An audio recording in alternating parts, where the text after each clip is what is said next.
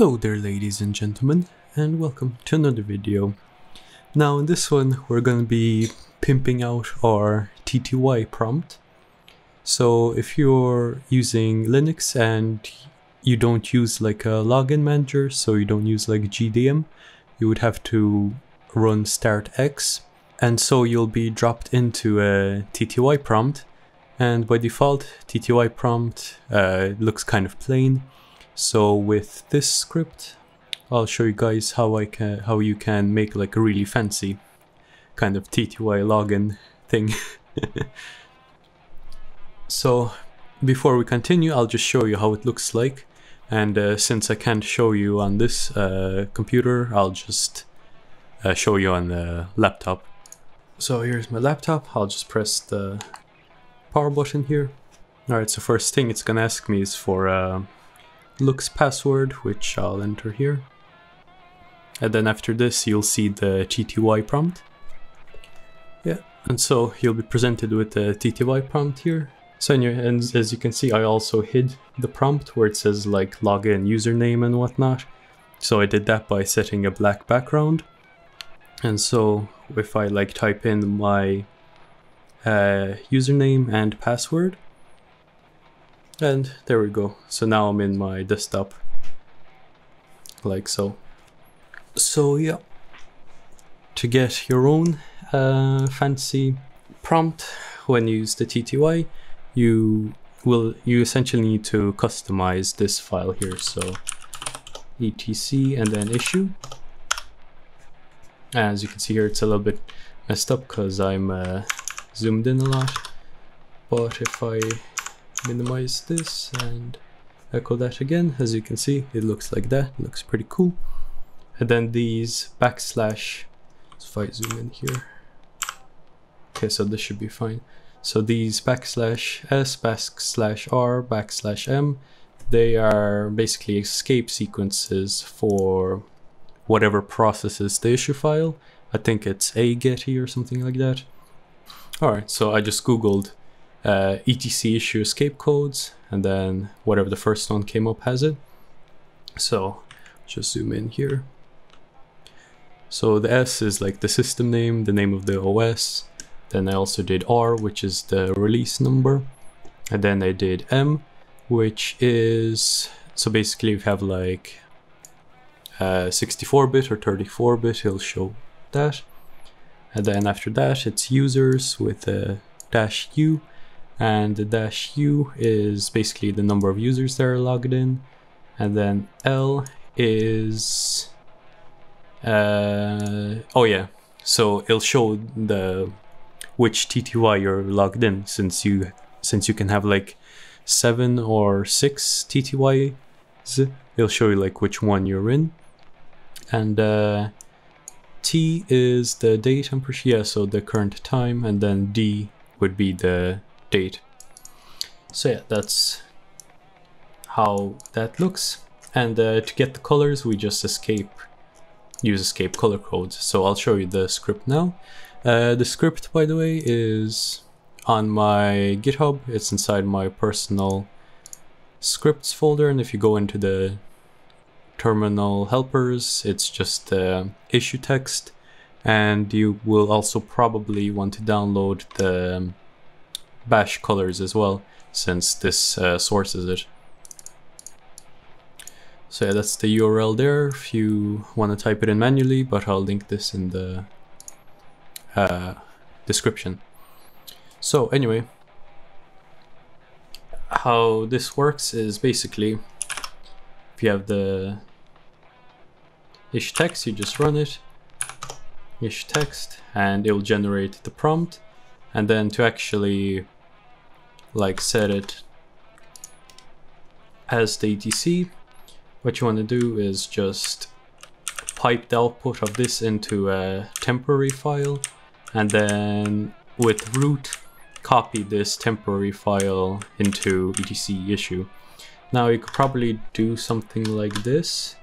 So instead of doing that, you can do etc issue with a sudo, and that'll probably work as well, but I just kind of like having it here, since you can preview the temporary file before sending it into etc or whatever. So that's how you do it. If you look at the script here, I actually grabbed like a bunch of random asciis.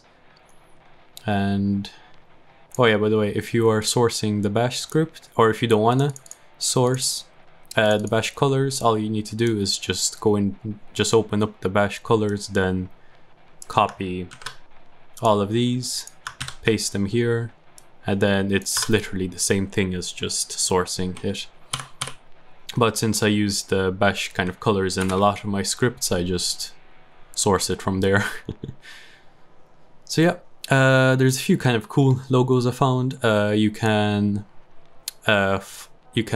just Google like ascii art or whatever, and make sure like all of these are spaces, because if you have tabs as these, it'll be a mess basically.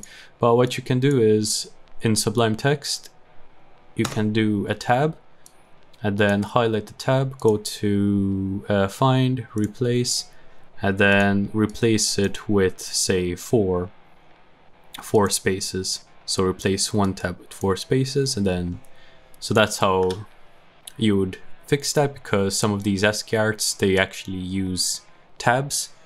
But yeah, like if you use tabs inside here, this will look a little bit messed up. So anyway, these are all kind of, so if you want to use these, just call the variable here. So this is the variable name, so that's cd and then logo or whatever. And then there's a few of them, so I'll kind of show you some of them. So the PS2 one's kind of nice looking, and yeah, the store one actually doesn't work for some reason. Yeah, like it looks a little bit messed up in the etc issue. So anyway, here I just kind of like a few functions which I formatted nicely. So the floppy disk is run by default. If you want to look at the door, so just change that, and then you run issue text, it'll look like this. So you see here it's like nicely formatted with this.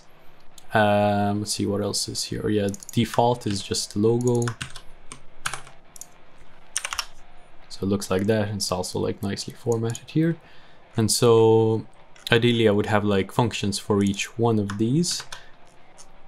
But if I change this logo here to print the smiley face, as you can see, it looks pretty nice, but I would need to like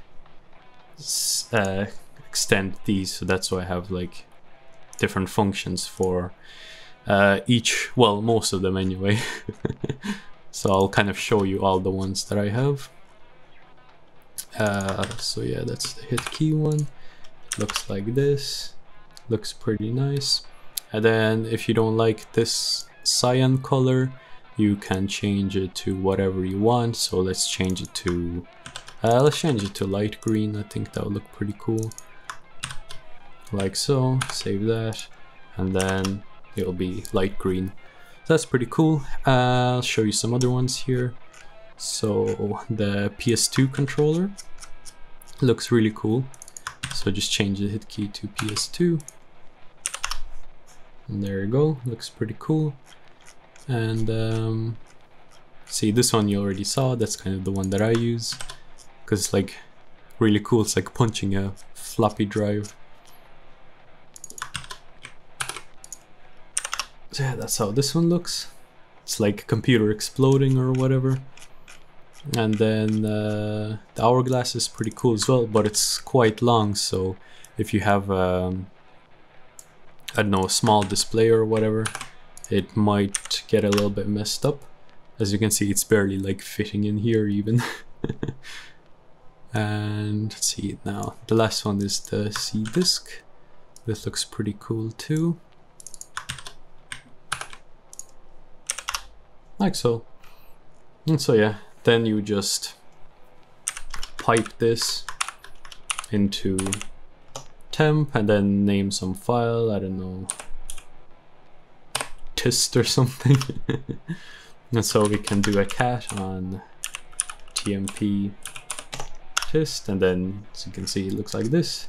Looks pretty cool. And then what you can do is cp temp, then tst into etc issue, and make sure you do this as root, because this is a protected file. And so just run that, enter your password, and you should be good to go. So yeah, thanks for watching, and bye bye.